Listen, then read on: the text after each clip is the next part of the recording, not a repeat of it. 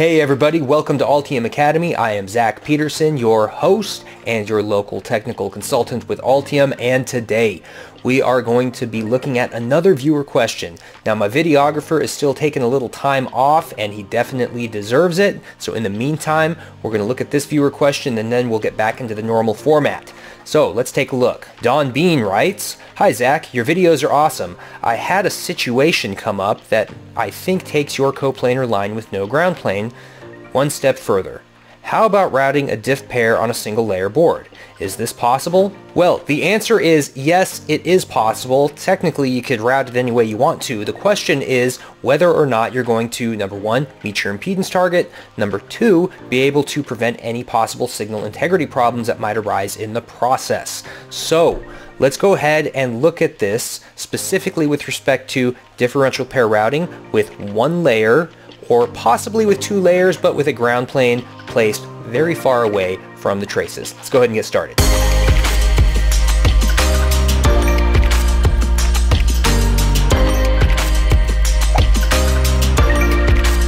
Okay, so let's go ahead and get into this. The question essentially asks, what can we do with differential pairs, possibly on one layer, and possibly routing with a coplanar arrangement? To get into that question, we really need to understand a couple of things, and we've talked about them in different ways in different videos, but the main thing we need to look at is, number one, the impedance target. So the impedance target is important not just for the differential impedance, but really for the odd mode impedance, or the impedance of a single trace, and taken together they form the differential impedance. So if you like to think about the differential impedance or the odd mode impedance, either way is fine because you can get to the same result no matter what. The other thing that we have to think about is how the fields are affected by the presence of any nearby ground. And so it kind of helps to look at what happens when there's no ground in a coplanar arrangement, such as like with a strip line, versus when you're going to do it on the surface layer and then you just have the nearby ground pour for your coplanar arrangement, or when you just have a regular strip line differential pair and then you bring in some ground nearby, and so how all of that affects the fields. So what I'm showing here on screen is kind of a cross-sectional view of what happens with a strip line when we have some nearby ground. And there's all these elements, or I should say there's all these parasitic capacitive elements that combine between these two pairs to produce, number one, the return current between the two pairs, and then number two, the impedance of each individual trace, which then combines to give you a differential impedance. So I always kind of like to show the parasitics drawn out like this from the cross-sectional view or a side view, and then the top view. The conductors themselves do have some parasitic inductance, just from the virtue that you have a current loop that is formed with these conductors as well as the nearby ground planes, but then there's also some capacitance that exists between these elements.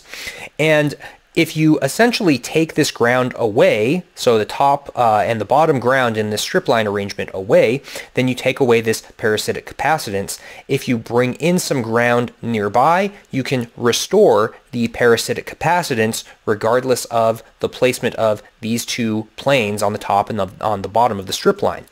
Now, what I've shown here in this current graph is the return current in the planes. Now, everybody likes to say, well, you know, there is no return current in the planes, and that's not exactly true. There is a little bit of return current in the planes. In fact, for the two return currents between the plus side and the minus side to cancel each other, the two ends of the pair would basically have to be right on top of each other. So they'd have to be coincident in space, which is obviously not really possible. But what we get is we do get a little bit of return current from here into the ground plane, a little bit of return current here into the ground plane, and then they basically kind of flow together and then cancel each other. So it really is negligible. What really matters is the fact that we have some parasitic capacitance here between these two, and it's that parasitic capacitance that is, number one, going to set the impedance of the pair as well as set the impedance of an individual trace to the required value. What happens when we have some ground nearby? What do we have going on here?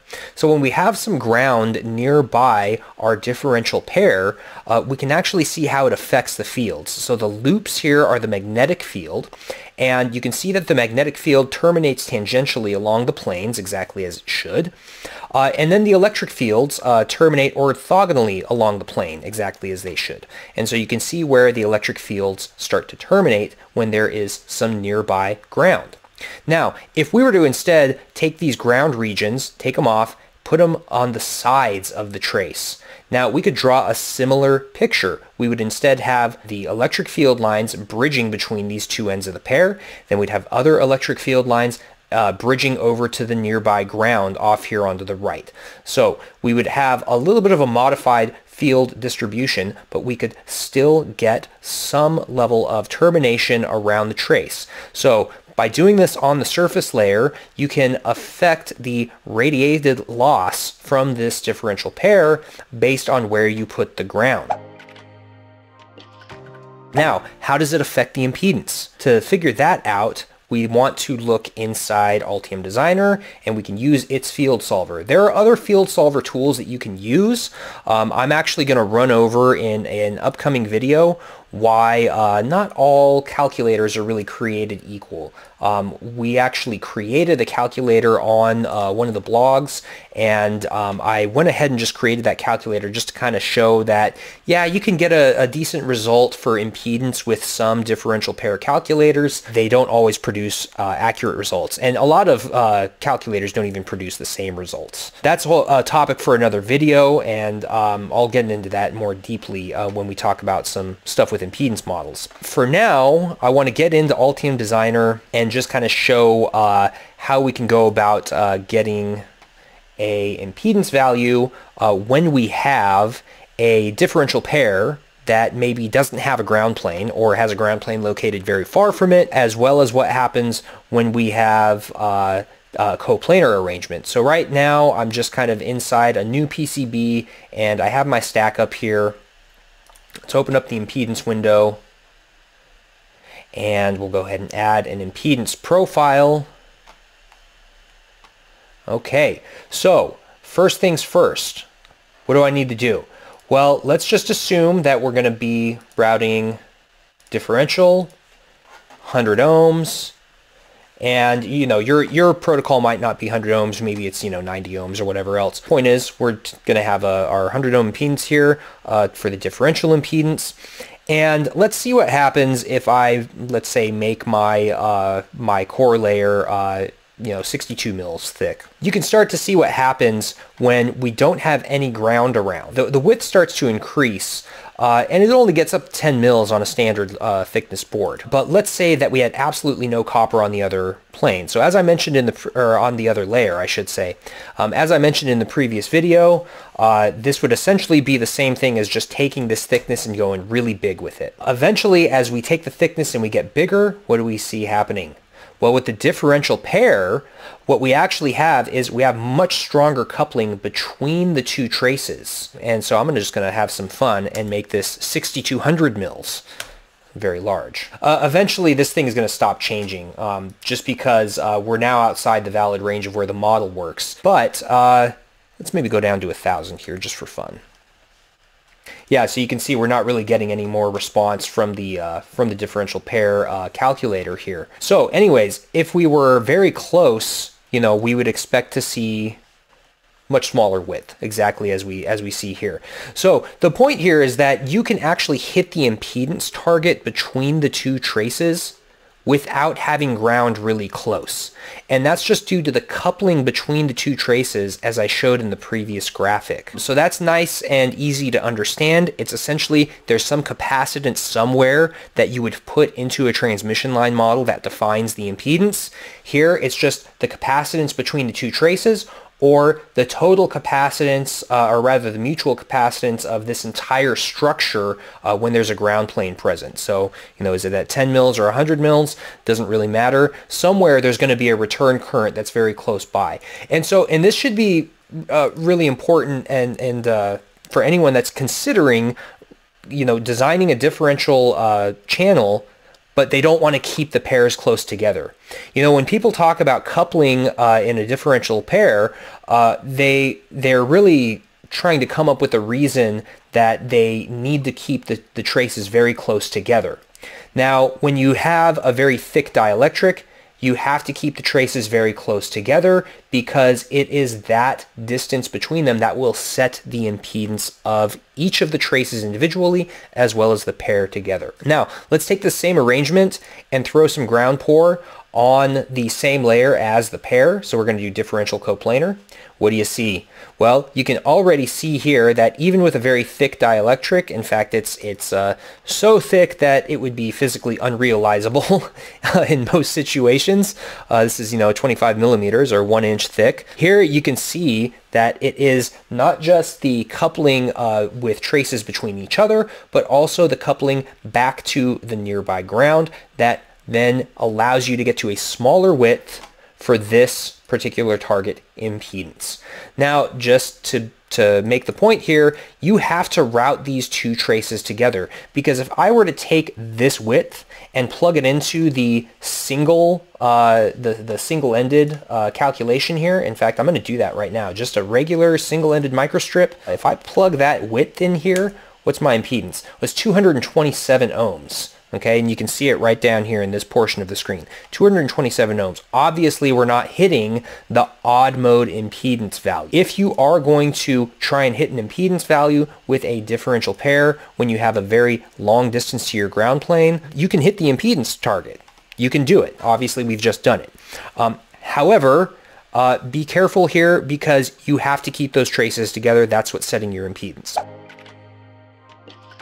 There's another issue here, which is with radiation, as I mentioned before. So if you have this arrangement where you bring the ground close, you have more confinement of the field around these traces near the ground. As you take the ground away, there is less strong confinement around these two traces. And then if you eventually take away the coplanar arrangement and just have regular old differential microstrips, now you have very low confinement of the field around these traces, and so you get greater losses. Now, that field can still be picked up by other signals in the design, and in fact, there is a way to define crosstalk between differential pairs, and so it's sometimes said that, differential pairs don't emit noise. It's not exactly true. They do emit noise. It's just that it can be picked up as differential mode noise, and that differential mode noise matters for other differential pairs. So there is something called differential crosstalk, and I'll link to a blog about differential crosstalk in the description. So go check that out if you want to learn about this. So that is actually very important if you are looking at routing differential pairs without any nearby ground, because that's going to allow the field to essentially spread out around the trace, and each of those signals could induce crosstalk elsewhere around the trace. So just be careful about noise. That's why if you are going to do this on a standard thickness, 2-layer board, let's say 62 mils thick, you definitely want to do the coplanar arrangement. Number one, you're going to have smaller widths. Number two, you are going to get some better shielding or better field confinement around these two traces. Hopefully it'll be less noise.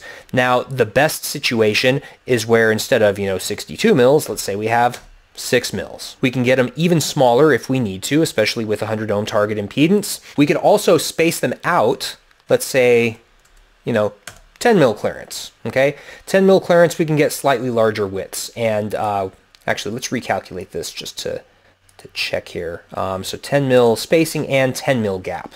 There we go. So let's recalculate this. So yeah, so we can get to slightly larger traces, okay? So, maybe we want that just because, if we have like a 4 mil dielectric, let's say, for a 5 mil gap, 5 mil spacing, it requires a trace width that's so small, it actually becomes difficult to manufacture. So then, you can actually increase the gap and the spacing, you can get to a wider width. So if you are going to do any type of differential pair routing on a 2-layer board, it is best to do it as a coplanar arrangement. Then you can keep the traces together and you're going to have very nice small traces. Or you could route them apart, but you have to make sure that the individual trace impedance hits the odd mode specification. and not necessarily the characteristic specification. Those are not always the same. I've talked about this a number of times.